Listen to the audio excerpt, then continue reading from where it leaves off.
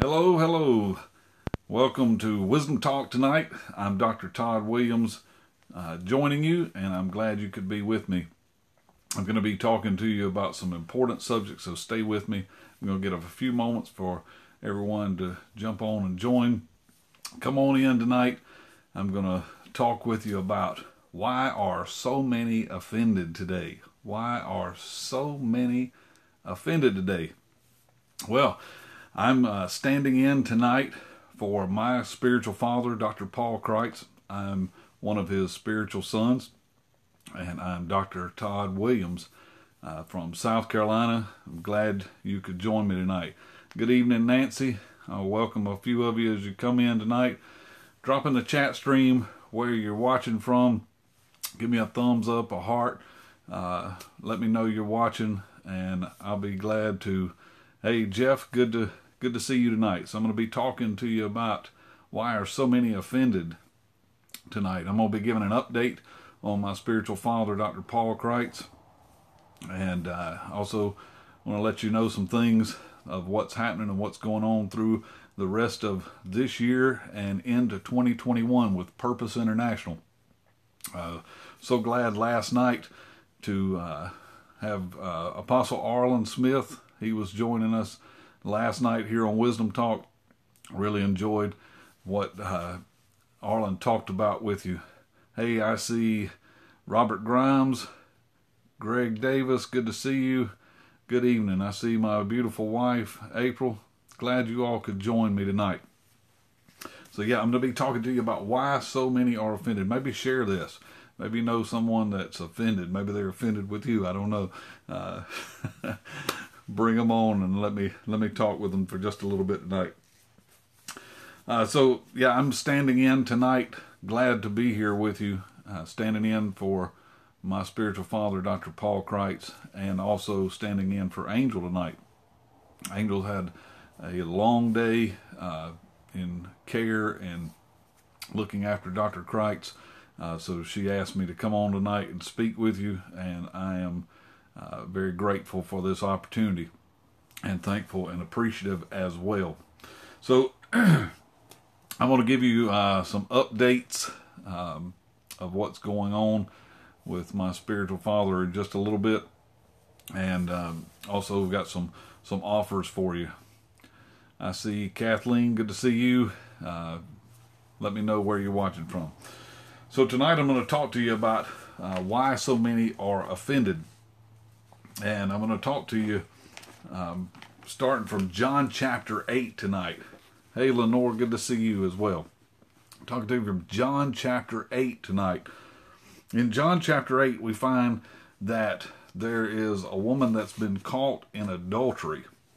And I won't keep you long tonight. This woman caught in adultery, she is brought to Jesus by a group of religious leaders. And as they bring her in, it says that the scribes and Pharisees brought to him a woman that was taken in adultery. And when they had set her in the midst, they said, "Master, this woman has been taken in adultery in the very act." You know, I've always had questions about this story in the Bible. I always wondered if she was caught in the very act, where is the man? Why wasn't he brought in? It says, they said to Jesus, now in the law of Moses, it is commanded that such a person should be stoned. And what do you say? We find that Jesus, he does one of the most interesting things here. Now, Jesus was in the midst of teaching in the temple when this story began to unfold. And Jesus did not answer them right off. You know, he stooped down. The Bible says that he, with his finger, he began to write in the dirt. He began to write in the ground. He stooped down and wrote on the ground. And he acted as if he did not hear them. Interesting. So they continued to ask him, and he lifted up himself. And this is what Jesus said in verse 7. He that is without sin, let him cast the first stone. Let him cast the first stone. I find this fascinating of what Jesus is about to do. Stay with me. It says, then he stooped down again and began to write on the ground.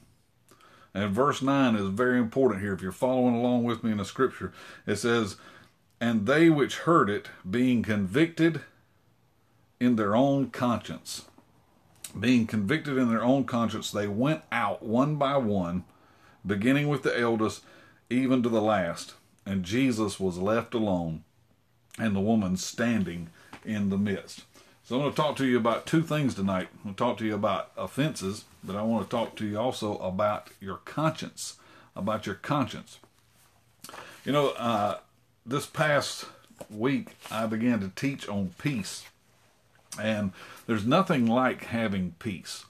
The Bible tells us that we can have perfect peace. Matter of fact, we can have a peace that surpasses our understanding. The Bible tells us in Isaiah 26 and verse 3, he said, I will keep him in perfect peace whose mind is stayed upon thee. Something that I've found personally is there is no price for peace in my life. There's no price that I can put on peace. Peace is something that I simply have to receive. I can't buy it or purchase it. I have to simply receive it. The Bible tells us in Philippians chapter 4 that we can make prayers and requests and thanksgiving to God. And he says that the peace of God that surpasses understanding will guard our hearts and our mind by Christ Jesus. There's something about peace that I can receive, and I can receive it from God. The Bible tells us that we have peace with God through our Lord Jesus Christ. One of the most important things to me in this life is to have peace in my heart and peace in my mind. And there is nothing like having peace in your conscience. Something unsettling began to happen here in John chapter 8. There was an accusation that was happening with a woman that literally could have cost her her life here, saying that she should be stoned to death. When you begin to look at what is happening here, the crowd of scribes and Pharisees, they brought this woman to Jesus not because they wanted to stone her, but because they wanted to have something to accuse Jesus of. They were testing Jesus out. Jesus, being, of course, all-wise and all-knowing, he knew exactly how to deal with this situation. As they began to present their case, Jesus acted as if he paid them no attention. But then he made a statement to them. And that statement in verse 7, it was so loud on the inside of them that it spoke to their conscience. And the Bible says that they were convicted in their own conscience. What is a conscience? What is a conscience? I began to study this early this morning. This has been something of my study of late about the conscience. The conscience is a faculty that is within the soul of man.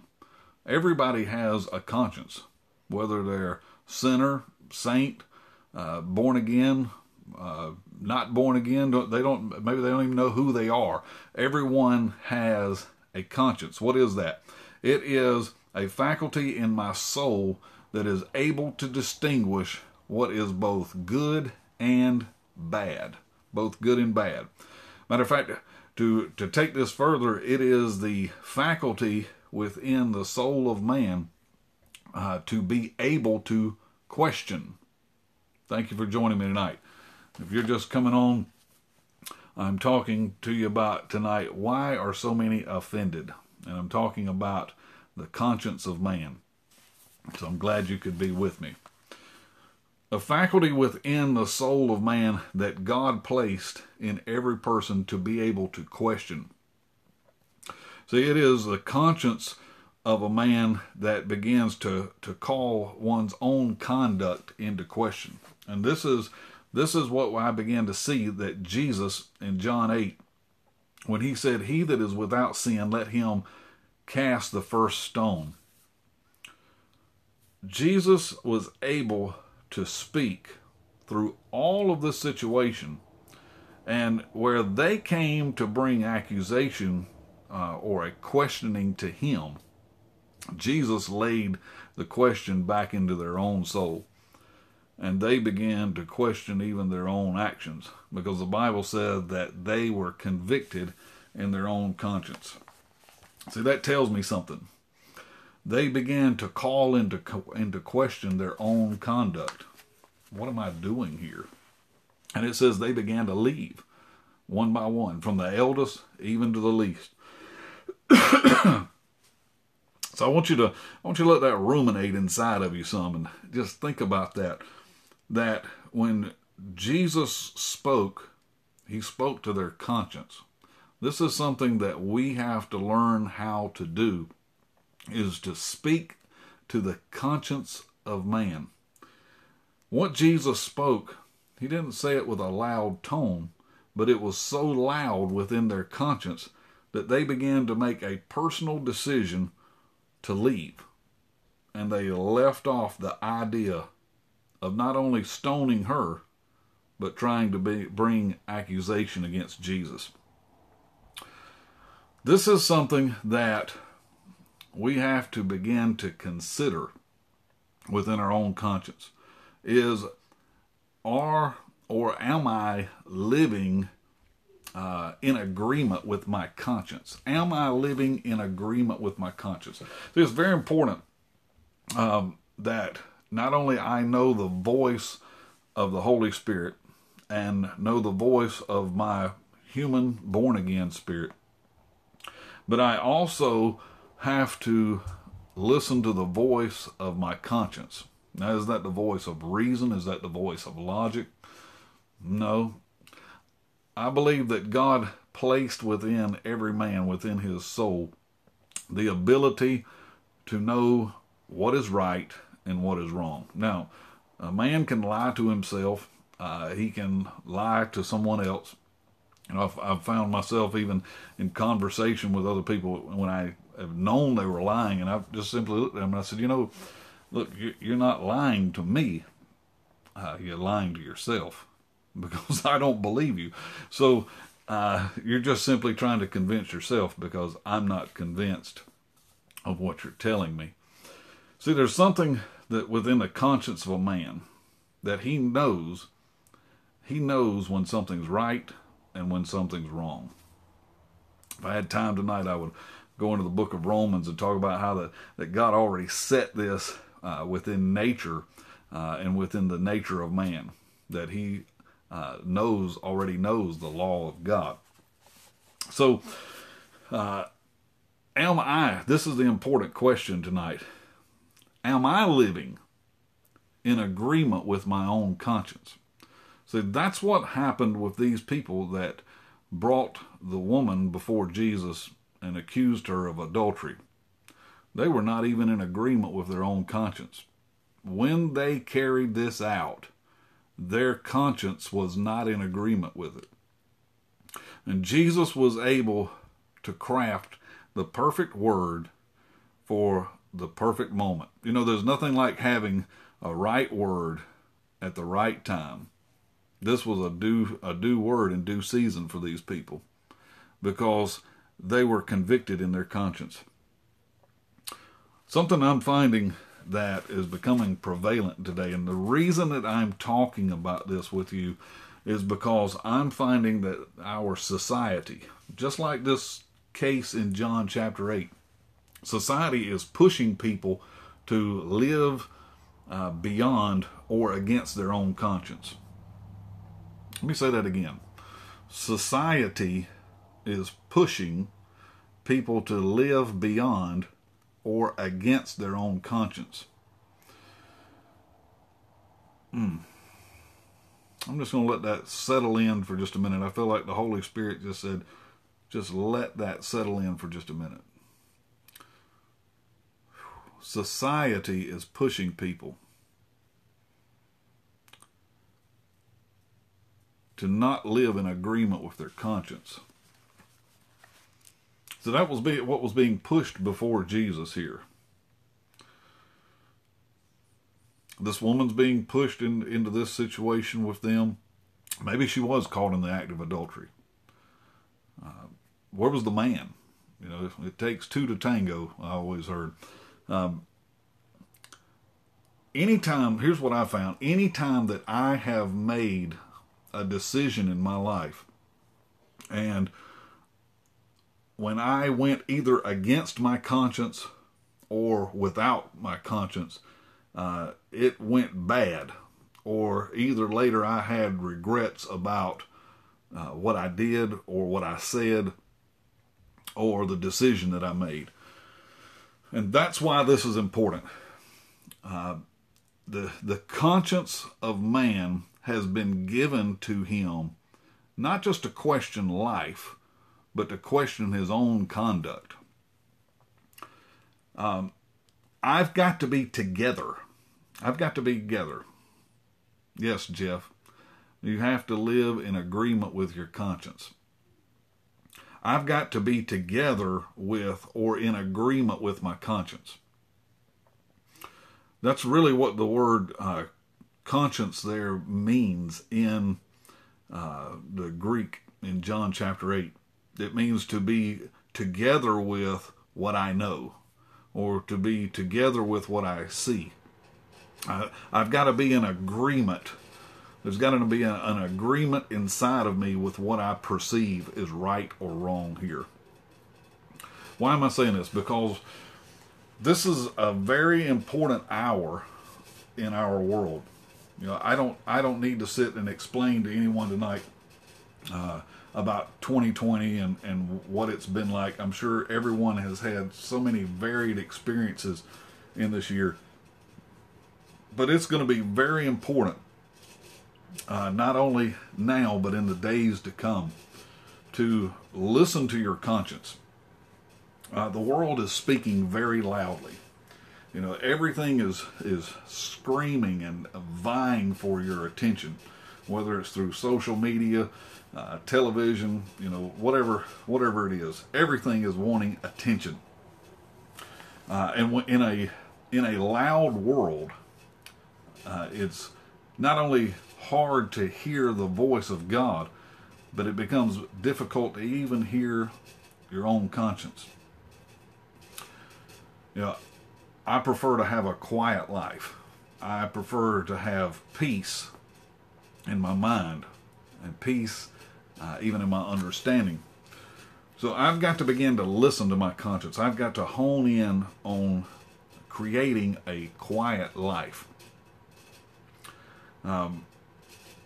This is something I believe that the church has failed to do. And I'm not down on the church. I'm just saying this is what I believe that some of where we've fallen short is training people how to listen to their conscience. This is something that God instilled inside of you. You know, I found this with my children at a very early age. Even before they learned to talk, they already knew how to lie. Nobody had to teach them that. You know, it's like you leave the cookie jar on the counter and you see the lid off and there's cookie crumbs laying everywhere, and you look at the little child and say, did you get a cookie? Mm-mm. Are you sure about that? Mm-hmm. I didn't get a... Before they can even talk, they'll lie. No one had to teach them that. It's the same way with a conscience. The conscience is there, but the Bible tells us a conscience can be seared.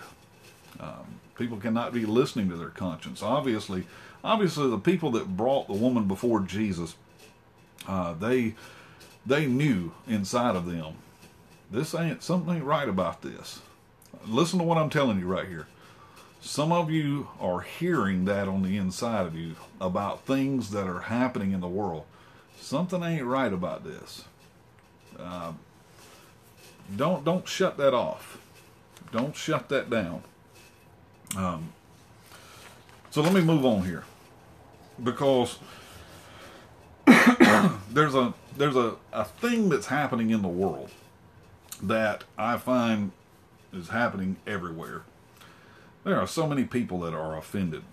I mean, there may be people that come through this broadcast tonight and listen to what I'm talking about and get offended. I've had people get offended with me just because I talk about spiritual fathering, or because they don't understand my relationship with my spiritual father.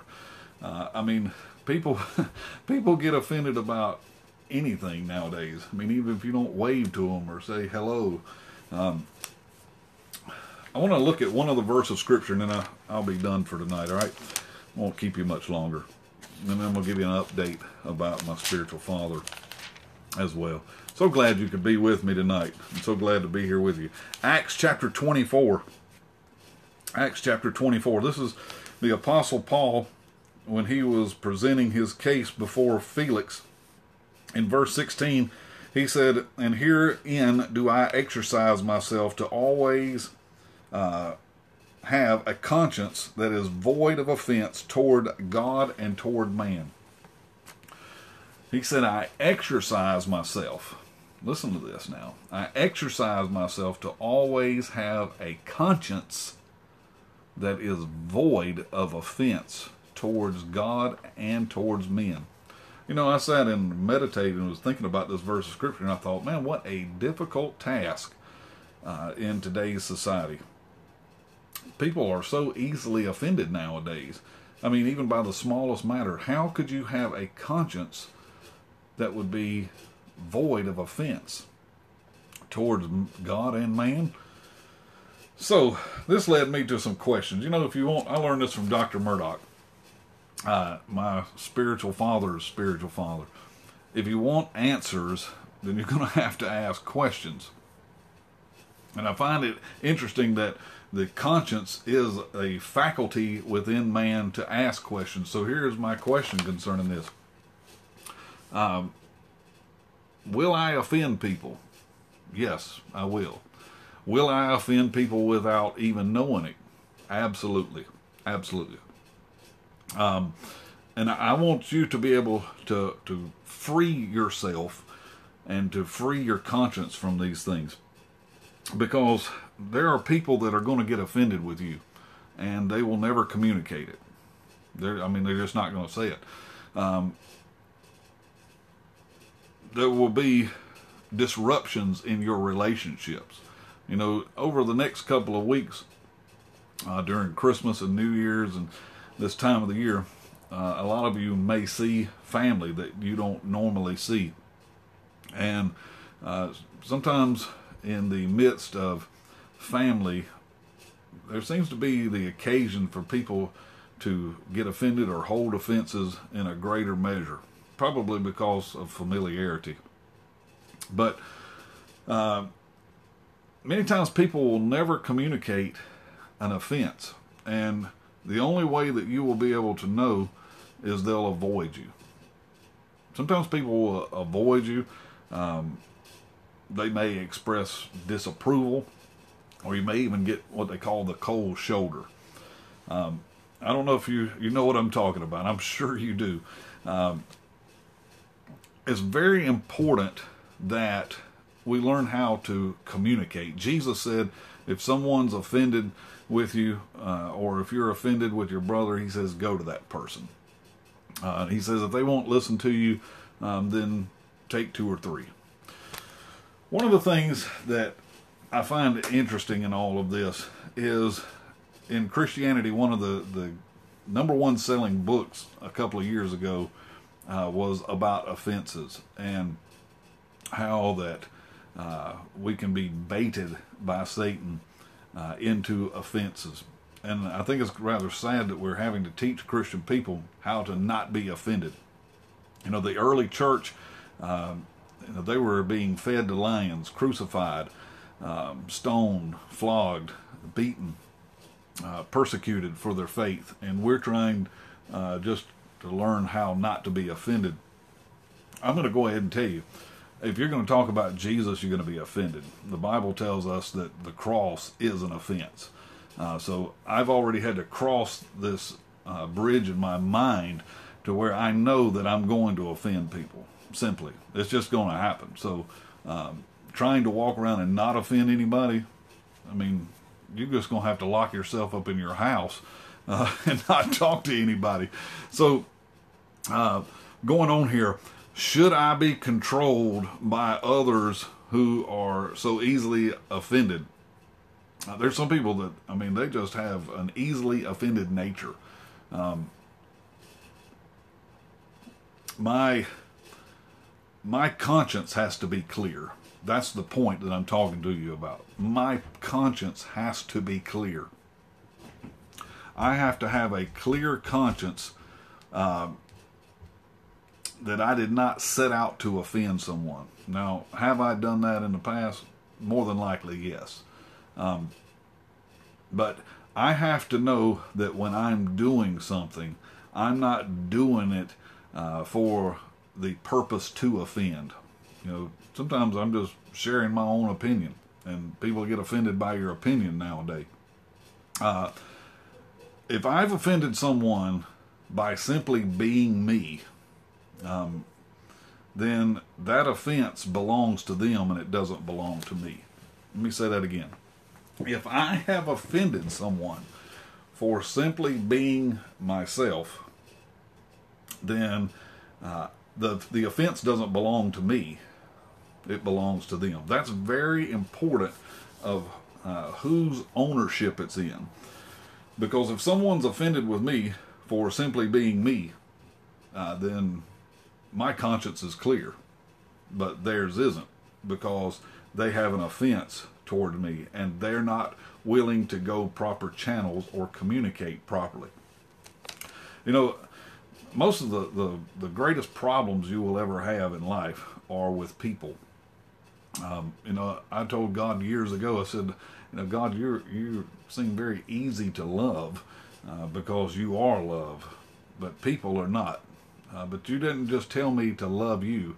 You told me to love others as I have loved you. You know, this is my commandment, that you love one another. Human relationships, as my spiritual father taught me, relationships are the most fragile thing on earth. They have to be handled with such delicacy. But yet at the same time, I must be free to be me as well. So, can I avoid offenses? No, you cannot avoid them. Jesus said offenses will come. They will come. Our society has become very narcissistic. It has become very self-centered. And the more self-centered society becomes, it will not allow, listen to me real closely, it will not allow others to hold opinions or beliefs or even ideas that differ from themselves without taking an offense. This is why everyone is offended with each other. This is why we have a political correct environment in our world now, is because people have become afraid to express themselves without creating offense. This is very immature. You know why? Because I can have a dialogue with someone who doesn't hold the same opinions or beliefs, and I'm not offended by that. You know, that's their freedom to do, at least here in America. If your ideas are not the same as mine, then okay. If your beliefs are not the same as mine, okay. Now you may say, well, Todd, they need to believe like you do. Well, of course, I believe that they need to believe like I do. That's my opinion, of course. But do I set out to offend? No. I'm not going to set out to offend, even if someone has a different take on life. Matter of fact, I don't want to be surrounded by people who simply think like I think, because if they all think like I think, then I won't think any different. You know, when I met my spiritual father, Dr. Paul Christ, he said, what are you looking for in a relationship with me? And I said, well, I can tell you that in a real easy nutshell. I want to be around someone who knows what I don't know, someone who's been where I haven't been, and someone who's done what I haven't done. And all three of those things I found in him. Because I knew that he thought differently because he talked differently. I believe that we should talk differently because we do think differently. And in that, I want to be someone who listens to my conscience. I want to do not only what's right by the Lord, but I also have to do what is right by my conscience. I believe that we can literally sin against ourselves when we do not listen to our own conscience. So in conclusion tonight with that, I want to encourage you. I want to encourage you. I want you to encourage you to be yourself. I want you to encourage you to be yourself with a clear conscience.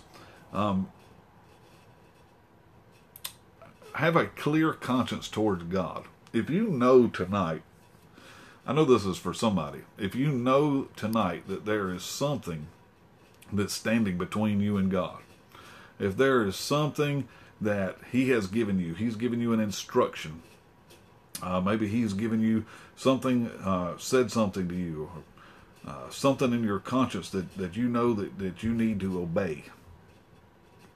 Take care of that thing. Don't sit on it another day. I remember years ago, I pulled up at my mailbox one day, and as I was opening the mailbox, getting the mail out, I heard the Holy Spirit say to me, I want you to go over to your next door neighbor here and talk to him about me. And I was like, oh God, no, not him. Why him? He doesn't want to hear anything I have to say. And I was like, I'm just getting in from work. I want to go home. The next day I came to my mailbox and I heard the Holy Spirit say, I still want you to go over there to the neighbors. Not today, Lord. I got stuff to do. For months, I stopped listening until one day it became very clear to me I wasn't receiving any more instructions. You know why? Because I had not obeyed the first one. And I finally said, God, I'm going over there, and I'm going today. I went and knocked on his door, and I said, the Lord told me to come over here and talk to you. I don't know about what. I just know He told me to come talk to you. His first question was, am I going to die? So I sat and shared Jesus with him. When I pulled out of his driveway that day, the Lord gave me an instruction of someone else's home to go to. From that moment, my conscience was clear because I had obeyed the direction.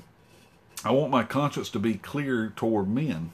If there's something that I know that I need to settle between another human being, then I need to take care of that. Now, not all things can be settled. I'm just going to go ahead and tell you. Even if you go and ask someone for forgiveness, don't think that just because you go and ask someone for forgiveness that they're going to forgive you.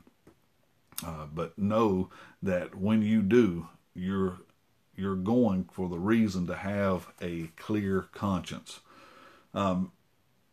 I won't allow, though, listen to me closely, I will not allow condemnation. I will not allow ignorance or the opinions of other people to drive me into a debate where I'm questioning myself. You've got to be sure of yourself today. You've got to be completely confident in who you are. When you do what's right from the heart and you listen to your conscience, it develops inside of you a certain confidence that cannot be replaced or counterfeited. You can walk on from a situation and know that I did what was right because it was right. I don't want to leave anything undone. So with closing this out tonight, if you know that you've done something wrong against your conscience, corner quickly. That's what my spiritual father, Dr. Paul Kreitz, taught me.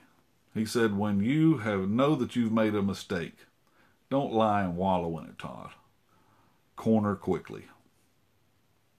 Corner quickly. correct the wrong, go ask for forgiveness, and then move on. Your future is too important for you to be trapped in your past. I'm Dr. Todd Williams, joining you tonight for Wisdom Talk, and I'm so glad that everyone is here with me. Hello, Bonnie. Good to see you. I know that you are Dr. Cricht's cousin, and he loves you dearly. Good to see you, Nancy, Jeff, everyone that's here with me. I want to talk to you for just a minute about my spiritual father. Thank you, Kathleen. They have moved Dr. Cricht to another facility, and this is a time for us to really be praying for him. Now's not the time to back off in prayer. This is a time to step up our prayers for him. I know that they are starting different rehab with him, physical therapy, and trying to get him moving around and doing things. Yes, I understand, Bonnie. I love him so, and hopefully I'll get to meet you one day. He calls you Cousin Bonnie all the time. So I want you to continue to stand in prayer for my spiritual father. During this time of the holiday season, I want him to be so blessed, and I want him to be completely cognitive of those blessings, and completely understanding how much you love him, how much you appreciate him. I know Dr. Angel has been reading many of your comments to him, and I know his heart, and I know that he loves to interact with people. He loves people, and he truly cares. He is the most caring man that I have personally known in my almost 50 years here on the earth. If there's one thing that he's demonstrated to me in the last many years, is how much he cared for me. It compared to no one else that I personally know, other than my beautiful wife, of course. So I want you to continue to stand in prayer for him and continue to stand in support. This book just came out, and this is 10 Decisions of a Wealthy King. And I worked with Dad on this book, and I had to read it because I formatted the inside of it. And I knew the day that this all happened to him, I had emailed him and I told him, your books are on the way. And he didn't respond that day, and I thought that to be odd. And they showed up at his home like a day or two later after all of this transpired. And he didn't get to look at the book. I mean, he saw the e-proofs and everything that were done, and just a lovely cover. Man, this was a great cover. I didn't do this one. I believe one of the ladies that works for Dr. Murdoch designed this cover for him. But 10 Decisions of a Wealthy King. 10 Decisions of a Wealthy King. This is about King Solomon, and 10 of his decisions that not only led to his wealth, but also the wisdom that he had from God. Dr. Angel is offering this book. This is book number B14, and she's offering this book this month for a donation to Purpose International.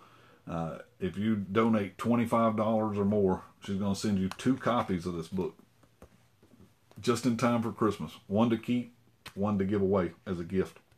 Isn't that lovely? It'll fit right in a stocking, more than likely, if you wanted to give it for a Christmas present.